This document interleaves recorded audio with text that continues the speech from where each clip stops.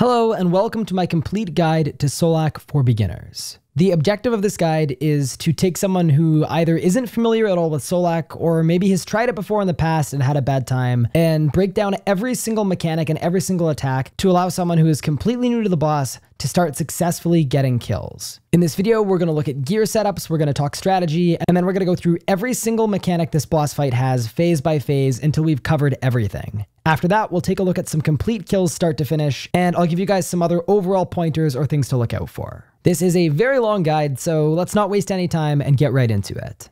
The last thing I'm going to say before we start is that practice makes perfect. You could watch this video 100 times, and even at that point, you likely would not get a kill on your very first attempt. That being said, this video should prepare you for everything this boss can throw at you. Let's get right into it. To start things off, who is Solak? Solak is an endgame boss with complex mechanics and valuable rewards. Solak can be taken on by teams of 2 to 7 players. Solak has between 3 and 8 million life points and drops both the Blight-bound crossbows as well as Erethdor's Grimoire. But if you clicked on this video, you probably already have an idea who Solak is. You want to know how to take him down. The requirements for this guide are tier 90 plus weapons of any style, tier 80 plus armor of the same style that you have the weapons in, as well as level 95 plus prayer for at least the turmoil level curses. You're also going to want 89 plus herblore for the base overloads, although you want to use the best overloads you can. I see a lot of people using standard or holy overloads when they've got the level for supreme overloads or elder overloads, and this is not a boss you're going to want to do that. Use the overloads that give you the best stats. Here are some recommended things that are not necessarily required but will be used in this guide. We're going to be using Dominion Mines, a Planted Feet perk switch, a Ring of Vigor switch, as well as the Enhanced Excalibur. We will also be using a Steel Titan, which requires level 99 summoning. If you don't have all these things, that's probably fine and you'll get by, but if you're planning on doing this boss for an extended period of time, these are all things that are worth getting. Now we're going to talk a little bit about familiars.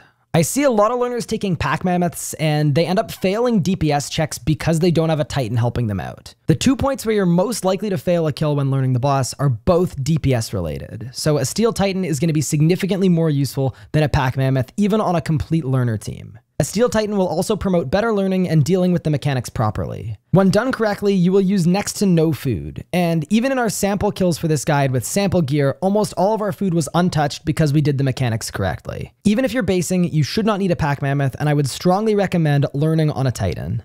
Now, although we talked about some of the switches and items that are good to have that we will be using, here are some things that were not used in the sample kills and the research for this guide. We will not be four-tick auto-attacking, we will not be using flanking or lunging switches, and we will also not be using Erethdor's Grimoire. Erethdor's Grimoire is best in slot at Solak, and it doesn't even use charges at that boss, so it's free to use once you've purchased it. Unfortunately, the upfront cost of it is so high that it's actually 2 to 3 times more expensive than the entire rest of our gear setups combined. Because of this, we will not be using it. Speaking of things we will not be doing in this guide, hybriding. Hybriding takes advantage of Berserk and Sunshine or Death Swiftness not sharing a cooldown. It is used in most high-end Solak teams as once mastered, this boss requires next to no food. We will not be hybriding in this guide as it is not necessary to properly learn the boss. I found in my research that most players actually deal more damage style camping versus hybriding until they've got a lot of experience both with hybriding and with the boss. This also greatly reduces the number of switches and the number of inputs, which means more food, more mistakes can be made, and you're a lot more likely to get the kills. Once you've mastered the boss though, hybriding is a ton of fun, and it is how I personally kill the boss now. Now, before you go to Solak, you've got to pick a combat style. Teams normally have at least one mage or range user. This person would be the base. Combat style doesn't really matter outside of that, and you can learn the boss with any style you want. In this video, I'll be showing the base perspective as a mage and the DPS perspective as a meleeer. Before you go to Solak, you will also want to pick a team size. Solak can be killed in teams of 2 to 7 players. All mechanics scale linearly to team size. In my experience, teams of 3, 4, and 5 are ideal for learning. In my opinion, Duo is the most difficult team size when learning. Duo was used to record the majority of backing footage in this guide for that reason, but if you do want to learn in a Duo and it doesn't go well or you miss by just a few thousand life points at the end, consider bringing a third person or a fourth person, as you should find especially the final phase will go a lot more smoothly. But more on that later. Once you've got an idea what your team size is going to look like, it's time to get geared.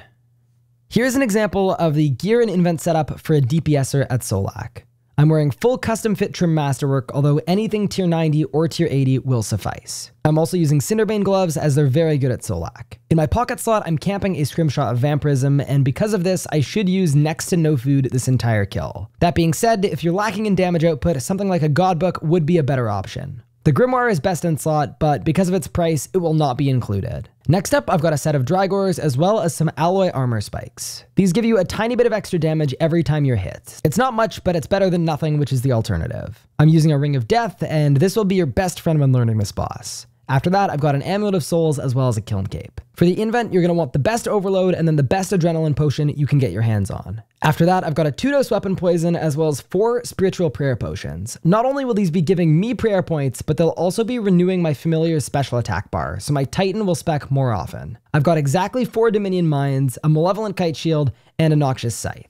You could easily do this with a Scythe or Drygores, you don't really need both, but 2 of the strongest melee abilities are Cleave and Decimate, and they don't share a cooldown. If you're willing to swap to a Scythe every 4th ability, you will greatly increase your damage output, which is probably not a bad thing to learn. After that, I've got a Ring of Vigor as well as an Enhanced Excalibur.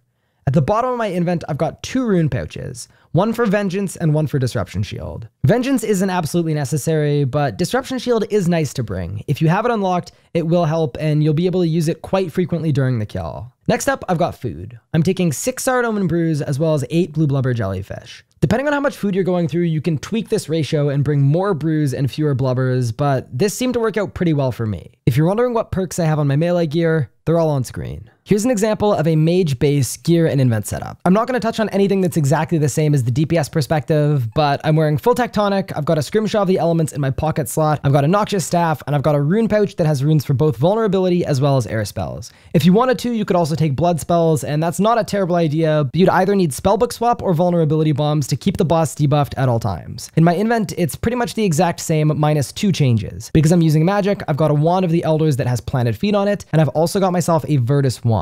The Virtus Wand has a perk called Coroming 3 on it. It's a very niche perk that isn't good in too many instances, but it can make Phase 4 of Solak ever so slightly easier. This is not a perk that I would get before going to Solak for the first time, but if you do go and you start to struggle with the final phase, it can make a pretty significant difference. Outside of that, the main hand Drygore is just for the Bladed Dive ability. I put on the Drygore with my Excalibur, and that allows me to get around a little quicker. You're also going to notice I've got more Sour Omen Brews in my base preset, and instead of Blubber Jellyfish, I've actually got Sailfish. This is done in case I make a mistake or I need to combo eat. You're welcome to tweak the brew to food ratio as much as you would like, or even bring some blubbers as well, but this should be more than enough food. These are all the perks on my magic gear. The last thing we have to do before we're ready to take on Solak is find your extra action button. You can do this by pressing escape and then going into edit mode and then advanced options. In there, you're going to scroll down until you find the extra action button. Toggle it on and off a couple times and make sure you know where it is. You're going to want to move it somewhere that's going to be easy to click. You won't need the special action button until later on in the boss fight, but have an idea where it is. It'll be important later on. Okay, I think we're finally ready to start the fight. The first couple mechanics are a little more complicated, but you'll find as the fight and the video goes on, they get a little more streamlined as there are a lot of similarities between mechanics. Don't be discouraged if it starts off a little confusing, it'll make more and more sense as the fight goes on. This is a list of all of the Phase 1 mechanics in the order they appear. We're going to go through them one at a time and break down exactly what to do for each of them. I've also included the life point thresholds depending on your team size. The very first mechanic we're going to look at is pads. Solak will raise his arms in the air, and 1 green pad will appear on the floor for each member of the team. This means in duo mode, there will be 2 pads. If you're going in a 5-man, there will be 5. You need to look for a vacant pad and move towards it. Every missed pad will hit the entire team for roughly 5,000 damage. After the pads disappear, your Bladed Dive and Surge cooldowns will be reset, so you can then Bladed Dive or Surge back to your original position. After the pads disappear, you'll see a bar above your head fill up. Once full, you'll be hit for between 2,500 and 7,000 damage. You'd want a Resonance or Disruption Shield once the bar fills up to avoid all damage. Timing this Resonance or Disruption Shield can take some practice, and it's something that's worth learning early on as you can use a well-timed Resonance or Disruption Shield many times throughout the Solak fight. What you're going to do is when the bar is about to fill up and you're about to be hit, you're going to wait for either a ranged or a melee attack to hit you. As soon as it does, you're immediately going to use either Resonance or Disruption Shield, and it will block that attack. If you Resonance or Disruption Shield too early, the auto attack will break it and you'll still take full damage. If you have trouble getting this timing down, the easier way to do it that doesn't require timing anything is to use Devotion just after the pads. If you do this and have Protection Prayers on, you can Resonance anytime and you'll block the hit. The pads require a ton of coordination, especially in a larger team. In a duo, it's pretty easy to say the base takes the closest one, the DPSer takes the further one. But in teams of 3, 4, 5, 6, and 7 players, you're going to get a bunch of pads spawning all over the map, and you need to very quickly figure out who's going where. It's really important to communicate with your teammates here, and voice communications can make a very big difference, especially for this part of the boss fight. The next mechanic are the ground roots. Solak will spawn 8 roots around the edges of the arena. These green circles represent where the roots will spawn. If you have Dominion mines, you can place them on the 2 southern roots before the fight starts. In a duo, the base would go to the southeast and the DPSer would go to the southwest, or vice versa. In a larger team, just split the team size in 2 and make sure half the mines are on each side. Once the roots actually spawn, your mines will automatically go off and clear those southern roots. From that point, you're going to start on either the northeast or the northwestern side and then work your way down. By the time you've cleared the 4 northernmost roots, your Dominion mines will be off cooldown and you'll be able to place them again on the southernmost roots that are still alive. In doing this, you only actually have to deal damage to 4 of the 8 roots. If any of the roots have a couple life points left at the end, just finish them off and then get back on Solak. While I clear my roots in the background, I'm going to talk about what happens if you do not kill the roots. If you leave the roots alive for too long, they will turn into Blightbound Lashers. The Blightbound Lashers will have the same amount of life points as the original root did, but they can also heal the roots near them all the way up to full life points. They have an incredibly long attack range and should be able to hit most people on the team with ranged attacks that can hit up to 3,500 damage. If you do end up with Lashers, the best way to kill them is with stuns, as that will stop them from attacking anybody on the team. That being said, as long as you notice when the roots spawn and you go around and kill them, you should not get Lashers ever. Now that I've killed the 2 northwestern roots, I'm going to go over to the 3rd root, and instead of attacking it, I'm going to drop both my Dominion mines at the same time right next to it. In doing so, they're both going to go off, one-shot the root, and I'm able to get back on Solak. The next mechanic is pretty straightforward. It's the personal roots. 2 members of the team will get a timer on screen and a flashing arrow on their minimap. When the timer reaches 0, 3 roots will shoot out from the location of the arrow to the location of the player. Anyone on the team that's hit by the roots will be stunned and take mass damage every tick. If you get a personal root, you're going to move towards the arrow as quickly as possible with Surge and/or Bladed Dive. You're going to communicate the location of your root to your teammates, and you're going to move away from the arrow as soon as the timer is right around 1 second. If you don't completely trust your timing, you can also use Anticipation or Freedom here, so that if you do get hit by your root or anybody else's, you will not be stunned in place. If you get it down completely, you actually don't need to Anticipate or Freedom, as if you run away correctly, the roots will hit where you were standing and will not actually come in contact with you. There's a chance that when the personal roots come out, you'll still be dealing with the ground roots, which is the mechanic we talked about just before. If this is the case, prioritize dealing with your personal root and then go back and finish off the root on the ground. For what it's worth, this is what happens when you do the roots incorrectly and you do not tell your teammate that you've got a root going across the entire room that's going to hit you in the face. Oh god! Shaq! Oh my god. Okay, we're good.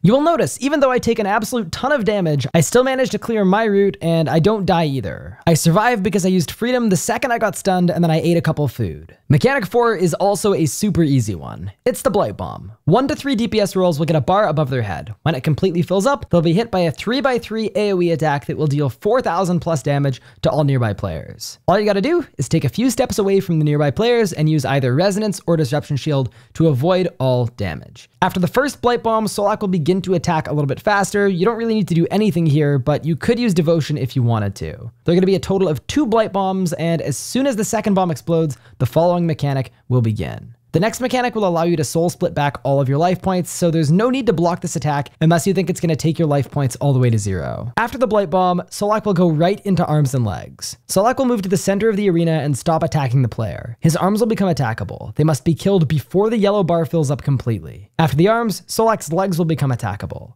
You're going to want to attack the arms with basic and threshold abilities. Remember to use vulnerability and turn your overhead prayers to soul split. It's also not a bad idea to call your Steel Titan in the familiar interface, as sometimes on phase 1, your Titan will get stuck and forget how to attack. Once the arms go down, attack the legs. If you're meleeing, you want to use thresholds and basic abilities, and if you're ranging or maging, you want to use your damage boosting ultimate. Certain area of effect abilities will hit both legs. These include a fully charged detonate, as well as Hurricane and Dragon Breath if you're positioned correctly. If you cannot kill the arms and legs in time, you're going to take a bunch of damage, and 2 Blightbound Lashers will also spawn. If this happens, there's a very high chance of death, and you're you're very likely to have to restart the kill. Especially for the base, unless you're very quick and good with your defensive abilities, it's not a bad idea to simply restart and take another crack at it. If you absolutely had to, you could use your damage boosting ultimates for the arms and the legs, so basically use them right away, but this is not advised. You shouldn't need to do this with a proper rotation, and it's going to greatly slow down your kill. The final mechanic in phase 1 is the Blight Core. As soon as you finish the legs, a blue core will spawn just south of Solak. The core will last up for 18 seconds, and that's your window to deal as much damage to it as you possibly can. If you're using melee, this is where you're going to use Berserk. If you're using magic or ranged, you intentionally used your damage boosting ultimate on the legs so that when the core spawns, you still have over 18 seconds of it left. After 18 seconds, the core will despawn. The goal is to get the core below half life points on the first cycle. Some teams will do the core in a single cycle, but that's more of an advanced strategy. As soon as the core despawns, resume dealing damage to Solak. If you can get him to the HP cap, which is 2.25 million life points in duo, but I've put all the other ones on screen as well, Solak will instantly go back to arms, legs, and then repeat the arms, legs, and the Blight Core until you finish off the core. As soon as the core goes down, phase 2 begins. Until you get Solak to the phase 1 HP cap, he's going to continue to go through the same set of mechanics that we just learned in the exact same order. If you get Solak to the HP cap that's listed on screen at any point, the very next mechanic going down the list will automatically be arms and then legs and then the Blight Core. Some of you may be wondering why you don't onslaught the Blight Core. In terms of overall damage output, onslaught may be more damage for the mage or range user. Here's the problem. Not only do you get less damage output on the legs if you're just using thresholds and building up to onslaught, but you also get less damage on Solak after the core ends, which makes it less likely that you're going to skip the second set of ground roots. Although you could use onslaught purely for adrenaline reasons, I would strongly not recommend it. Once the Blight Core HP reaches 0, congratulations, you finished the first phase of Solak. It's time to get into P2. Phase 2 introduces blight stacks. For each blight stack you have, you'll take 1% increased damage. A number of the mechanics throughout the remainder of the boss fight will increase your number of blight stacks. You can clear your stacks by clicking Cleanse on Marathel, who is stood at the south side of the arena, and then standing in the green circle that appears just north of her. There's a short cooldown on this, but you can clear your blight stacks as many times as you would like throughout the remainder of the fight. Phase 2 features 6 separate mechanics, although some of them happen multiple times, and some of them you aren't likely to see at all. Phase 2 will end when the HP bar under Solak's reaches 0%. This is lowered both by dealing damage to Solak and progressing through the phase. In Phase 2, you're going to start with an Anima Storm, and then go into bombs, a first Anima Rain, an arm climb, a second Anima Rain, and then you've got the Tornado. You're very likely to finish the phase before the following 4 mechanics. We'll still go over how to do them, but you're very unlikely to see them. The first mechanic of Phase 2 is the Anima Storm. The Anima Storm will deal periodic damage to all players. Each hit taken from the storm will increase your blight stacks by 1. You want to avoid standing in the purple cloud in the middle of the room, as it will deal rapid damage and increase your blight stacks even faster. 4 Anima eruptions will spawn in the 4 corners of the arena. Once killed, they will become a one-time portal that will transport you above the ground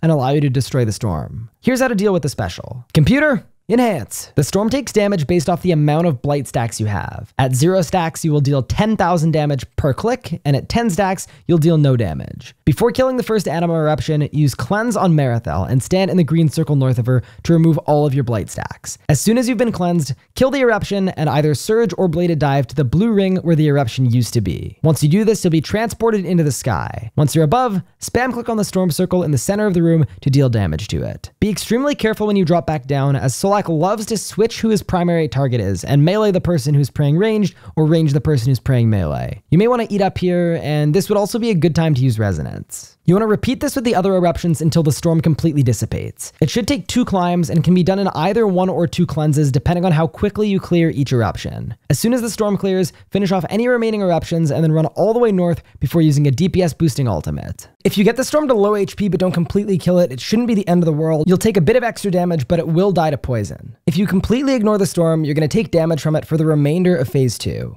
I'll also note that in larger team sizes, the base will generally not climb. The base will stay north and DPS the 2 eruptions that will likely not be needed, while the DPSers will go up on the 2 southern eruptions and clear the storm there. The second mechanic of Phase 2 is a super fun one. It's the bombs. Solak will yell, "Rip the earth open," spill the blood of life, and bombs will spawn and detonate all around the room in a 3x3 range. Standing in the cubby at the north of the room should stop most bombs from hitting you. The first bombs will only deal 1,000 to 2,000 damage, but the later ones can hit up to 8,000. If a bomb is going to hit you, it is worth moving out of the way to avoid it, even if that means running out of your damage boosting ultimate ability. Alternatively, you could also use Debilitate or Reflect to reduce the damage taken, although running around is generally a better approach. Continue to dodge the bombs until they stop spawning. In research, we saw a lot of teams like to barricade at this point, and it's just not worth it. If you're moving around correctly, there should not be a high chance of death, especially if you're keeping your HP relatively high. This is a point where you're going to want to deal damage to the boss. I will also mention that in some larger teams, the base will stand in the cubby to the north, and all of the DPSers will fan out behind a Solak. This is to take advantage of the flanking perk, and it works exactly the same way. Try not to get hit by any bombs, and if any bombs do hit you,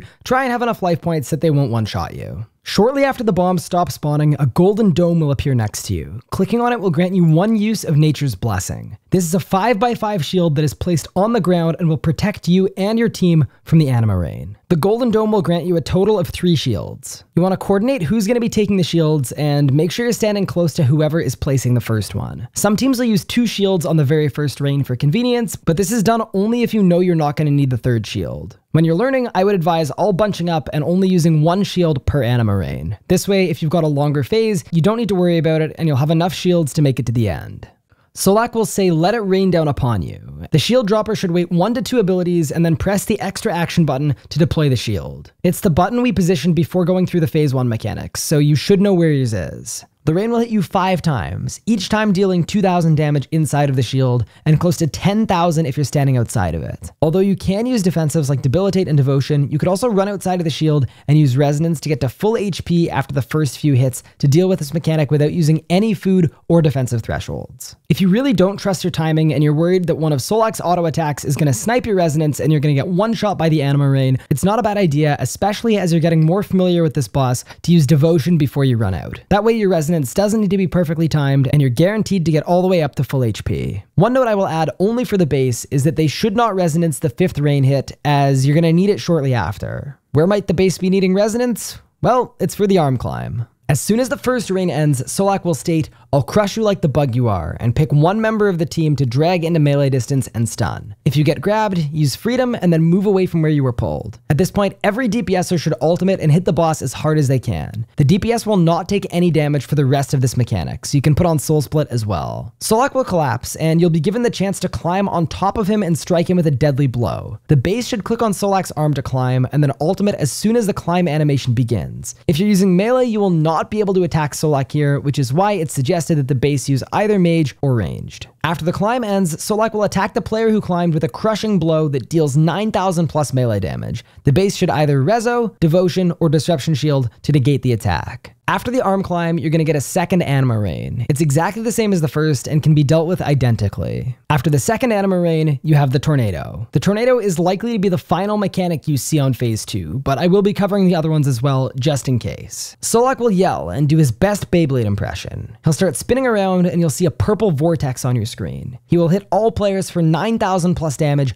5 times. Unlike for the Anima Rain, Nature's Blessing will not reduce this attack. One member of the team should barricade and intercept the other members, or all members should use barricade. After the Tornado, all players will have 50 plus Blight stacks, so you may want to consider going to Marathel and cleansing to remove your stacks. Especially if you're a competent DPSer, you're likely going to be in Phase 3 at this point. That being said, I'm going to go through the following 2 mechanics that we haven't talked about yet that will occur in Phase 2 if you do not complete it by this point. The first of the 2 is the root arrow, and it's incredibly easy. Solak is going to state it's time to die and will stop moving. He will then launch 3 roots directly in front of him that deal mass damage. Simply surge or run behind him and resume attacking. That's literally it. The DPS bomb is a mechanic you're unlikely to see on Phase 2, but you will be guaranteed to see it on Phase 3. I'm going to pull a clip from Phase 3 to explain how it works, as you're a lot more likely to see it there. A maximum of 3 DPSers on the team will get a bar above their head. Once full, it will hit an AoE 3x3, 3,000 to 4,000 damage.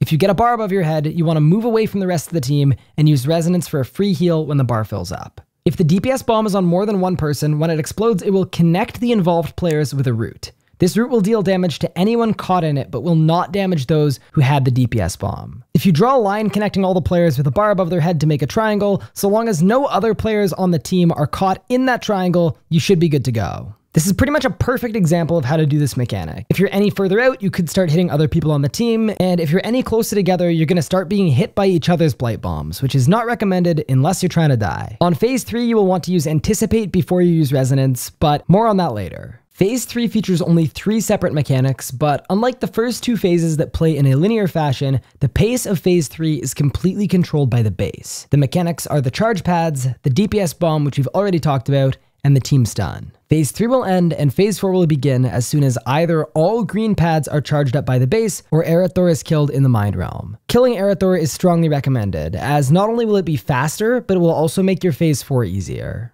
The next mechanic we're going to talk about is the team stun. Solak will state, "Give me the life you so tightly cling to," and stun all players for 2 seconds. All players will be hit with blight damage that will increase constantly until enough players have stunned Solak. As soon as Solak stuns you, you're going to want to use Freedom so you can resume attacking. Follow that up by using any of your stunning abilities. The number of stuns required is your team size -2, but with a minimum of 1. Stuns with the flanking perk will also still work. To summarize, if Solak stuns you, stun him back. If you do this, you should not take any extra damage. In case the formula didn't make sense, I've displayed the number of players who are required to stun based on your team size. As a general rule, you won't assign specific players to be stunners, and everyone on the team should try and use a stun. The next mechanic of phase 3 is the DPS bomb. It's the same as in phase 2, but with one slight difference. It will happen as often as every 30 seconds throughout the entire phase, and the team stun mechanic can happen at the same time. Because of this, if you get a bar above your head, you want to use Anticipate to prevent Solak from stunning you, and then use Resonance for your heal. Outside of using Anticipate first, it's exactly identical to the mechanic we covered in phase 2.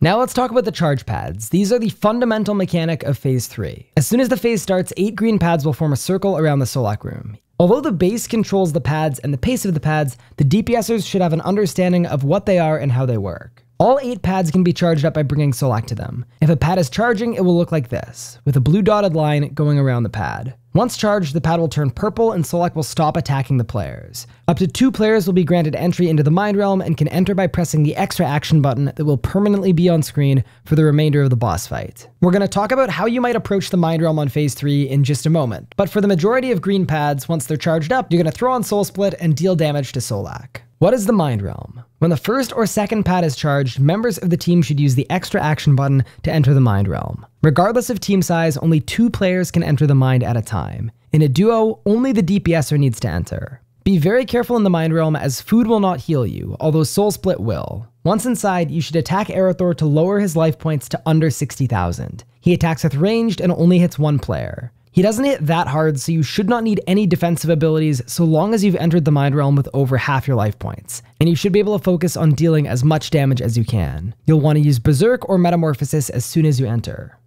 After 18 seconds, you'll be transported out of the Mind Realm and will reappear in the center of the Solak room. The goal is to lower Erethdor's HP so that he can be easily finished off once you're ready to move on to phase 4. This can take multiple entries depending on the team size and DPS. Let's take a look at that right now. On screen, I've listed both Erethdor's HPs as well as the phase 3 endpoint depending on your team size. Once Solak gets to the HP cap of phase 3, the base will charge a pad, allowing 1 or 2 players to enter the Mind and finish Erethdor off. As soon as it goes down, phase 4 will begin immediately.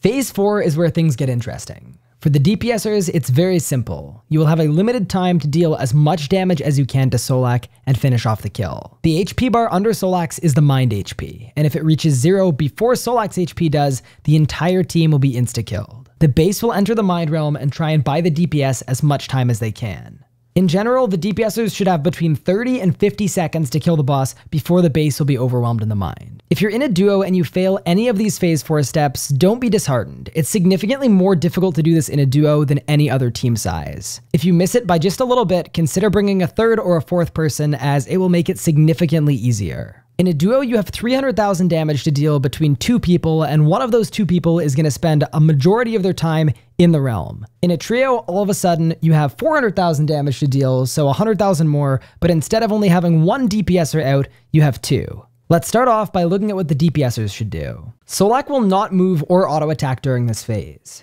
The phase will start with a red message on screen. After this message disappears, Solak will be attackable but not damageable for 12 seconds. You should take this time to use the Natural Instinct ability and then build back up to 100% adrenaline. Once you're 100% adrenaline, use a damage boosting ultimate ability, and by then, Solak will be damageable. This part's really simple. Go through the best DPS rotation you know. If your ultimate ability ends before the kill is over, either use the Zaros Godsword special if you're meleeing, use Thresholds, or you could even use your Adrenaline Potion and get up to Onslaught. That's what I elect to do here, as I don't have a Zaros Godsword in this setup, and dealing 75,000 damage with just Thresholds does not seem like a good call. I will also mention if you're meleeing here and you don't have a Grimoire, we did this intentionally with me camping a Vampirism Scrimshaw, but it would not be a bad idea to bring either a Saradomin or preferably an Armadyl Godbook just for this last phase. There will be several Blight Bombs as well as a large bomb from Solak during this phase, but these can be largely ignored as your Soul Split will keep your life points high. If you have Disruption Shield, it's not a bad idea to use it before you Onslaught, but we found the chance of you getting KO'd here is pretty low. The more damage you can output here, the easier it's going to be on your base in the realm.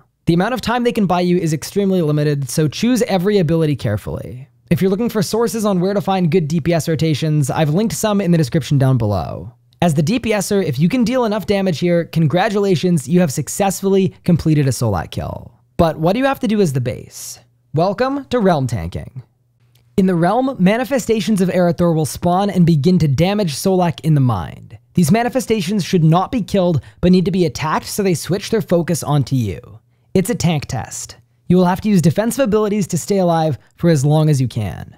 They attack with magic and can deal upwards of 3,000 damage. Solak can be healed in the mind if the mind HP gets low, but only while the player is under the effects of Barricade. This is done by clicking on Solak. In small teams of 2 to 3 players, the base should quickly deal some damage to Solak and then enter the realm to control the manifestations. The DPS rotation isn't completely set in stone, but the suggested base rotations can be followed pretty much exactly. As soon as the red message disappears, use Natural Instinct and then build to 100% Adrenaline. Make sure the boss is vulned and use Metamorphosis as soon as you can. You're going to drink your Adrenaline Potion, Double Bleed, Dragon Breath, Wild Magic, Asphyxiate, and then Shatter before using the extra action button to go into the realm. If you don't have enough Adrenaline to Shatter, you can either use the Limitless ability or just throw in one more basic. If you brought a wand with the Corroming perk on it, this is where you would put it on. Once inside the realm, pray Deflect Magic. Focus on tagging the manifestations as soon as they spawn. Chain is extremely good for this, but be warned, if you use Chain the second you enter the realm, it will not work and it will only hit one target. Wait one game tick first and you should be good to go. Use Reflect and Resonance and then Devotion as soon as your life points get low. After Devotion expires, immediately use Barricade. Do not kill any manifestations if you can help it, as when killed, they will spawn in the real world and damage all the DPSers. While barricaded, you want to focus on tagging the new manifestations more than healing Solak. This is because you can't heal Solak particularly quickly, and even 1 or 2 stray manifestations attacking Solak will more than outweigh the healing you'd be able to provide. If you can do this rotation properly, and your DPSers do their job, the boss should die before you do. It's up to the DPSers to make it happen. If you're basing with ranged, you won't be able to get quite as much damage on Solak before heading into the realm, as there's no ranged equivalent to Metamorphosis unless you want to include the Eldritch Crossbow special attack, which is a little over budget. You can use Corruption, Needle Strike, Snipe, Snapshot, Rapid Fire, and then Shatter before using the extra action button. Once you're in the realm, it's exactly the same as with magic. This rotation will buy you the most time in the realm and is ideal for larger teams, as the base does not need to be responsible for dealing much damage to Solak. You don't need to worry about using Natural Instinct as soon as the red message disappears, and instead use Natural Instinct as soon as Solak becomes damageable. While you're waiting in the cutscene, make sure the boss is vulned and assign one of the DPSers to Shatter, because you are not going to be using a damage boosting ultimate.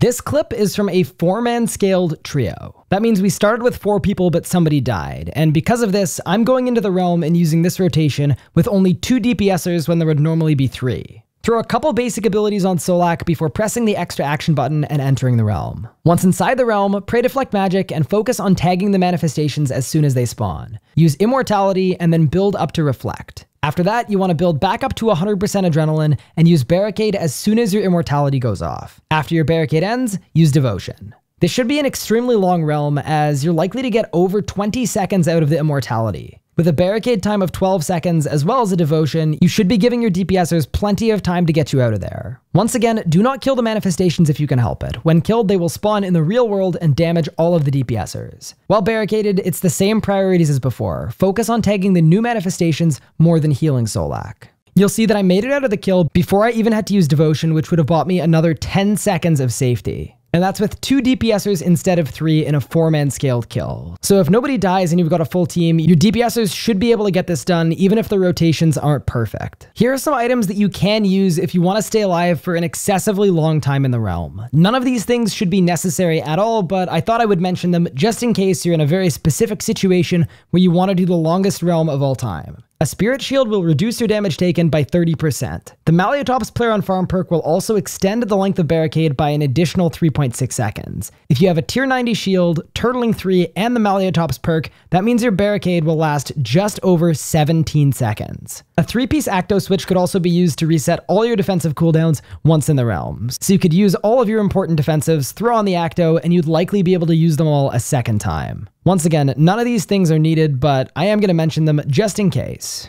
The final rotation for Phase 4 I'm going to talk about is no realming. No realming requires high-end melee gear and good rotations. The base must also have a melee switch to do this. When no realming, nobody goes into the realm at all. You need to be able to finish off Solak in roughly 18 seconds. Anything over that, and Solak's mind will die, and then so will you. An example of a no-realm berserk rotation is as follows, and everyone in the team would go through effectively the same rotation. One person on the team would use Shatter, and you'd be guzzling your summoning flasks so that your familiar can spec more often as well. No realms are the meta for high-end Solak teams, but I would strongly not recommend learning them when you're first getting into the boss. If even one person sausages the rotation, everyone on the team's going down.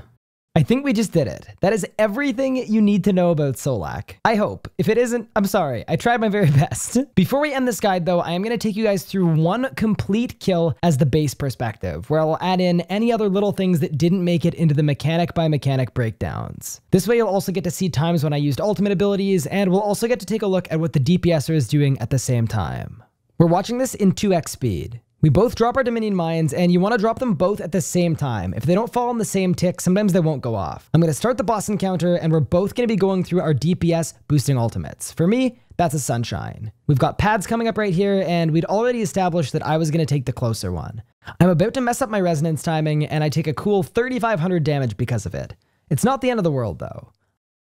After my Sunshine, I'm going to head to the north and start working on my roots. This is also a good time to use Devotion, as you can extend it by killing targets. So if you kill both roots with it active, you'll actually get a 20-second Devo. After that, I drop my Dominion Mines on the final root on my side, but you'll see there that my Corruption actually touched the root. Because the root got damaged, my mines will not go off. I'm going to deal with my personal root and then Sunshine in the middle of the room. I quickly noticed that I still had a root alive, and I decided that it was not worth getting a Lasher and wasting food, so I go and kill it. You'll notice that I'm not using defensives like Barricade or Debilitate or Reflect here. You'll see me use Devotion, and you'll also see me occasionally throw on my shield and put on Soul Split for a nice resonance. That should be enough to upkeep your life points for the most part. And you'll see I made it through arms and legs while going through less than 1 food. Into the arms and legs, I'm going to Vuln mine, and I'm going to make sure my Titan is called and attacking as well. Outside of that, I'm just using thresholds, and I'm building up to full adrenaline. Before I Sunshine on the legs, I actually use Detonate, as it will hit both, and it can be really, really nice. After that, I Sunshine, I Adren Pot, and I help my duo partner finish off his leg. After that, I use Vulnerability on the Blight Core, and I'm just using as many thresholds as I can. You'll also see me use the Gothic Staff special. That is not to debuff it in any way, that's just for the damage. At the end of the Blight Core, we're less than 100,000 damage away from hitting the HP cap, so we rush to get that done to avoid having to deal with any other Phase 1 mechanics. Because of this, we go right back into arms and legs once again, and this time around, because the core is well under half life points, we're going to be able to finish it off and get into Phase 2. There's a lot of soul splitting going on here, as Solak does not attack for really any of this. If you hit the HP cap, it's also not a bad idea to throw a Storm Shard on Solak, as you're going to need them for last phase. Overall, despite messing up my Dominion Mines and that first resonance on the pads, I still managed to make it through the first phase while only using 1 food. Heading into Phase 2, you can expect to go through easily half of your food, and if you have to, it's not that difficult to no food Phases 3 and 4, so really, your food is for Phase 2. The Storm can hit pretty hard, and the mechanics do as well.